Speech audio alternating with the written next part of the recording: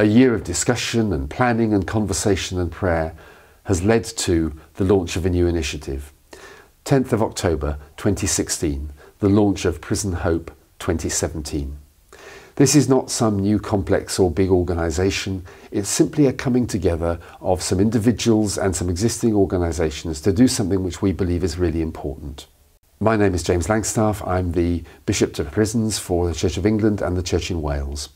I've been really pleased to be part of this initiative, to be working with my Free Church and Roman Catholic colleagues and with a number of organisations such as Hope Together, Prison Fellowship, Community Chaplaincy.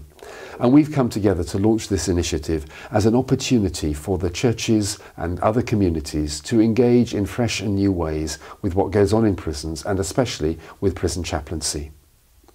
We hope that through this year, each prison will take the opportunity to do at least one thing through its chaplaincy, which will engage in perhaps a new way with the local churches and with the wider community around them. The model is very simple. We're not talking about something complex. We're going to offer through the Prison Hope website a range of opportunities, some ideas, a menu if you like, of ways in which this might take shape. Perhaps it might be by encouraging greater prayerfulness among local churches for their prison chaplaincy in their area. Maybe it will be recruiting people to be volunteers, people to be mentors, people to go as prison visitors, people to be alongside the chaplains in different ways. Maybe it will be some particular initiative which could be a project in that community where prison chaplaincy may be working with the wider community, perhaps around employment opportunities or something like that.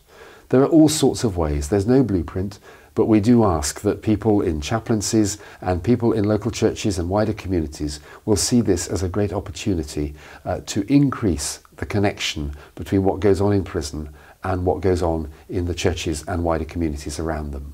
We in Prison Hope believe this is an opportune moment for this particular initiative.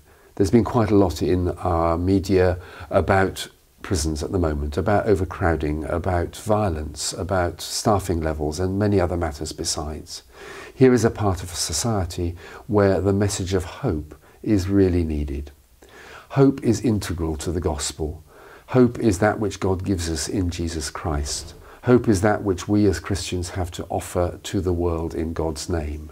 And we believe that this is an opportunity to offer hope within our criminal justice system. So my invitation is to chaplains to participate in this, to local church communities to look for the opportunities, so that together we may bring new hope. Hope for those who are offenders and former offenders. Hope for those who have been the victims of crime. Hope for those who work professionally and as volunteers in different capacities within our criminal justice system. Hope is at the heart of the gospel. Here's an opportunity to share it more widely.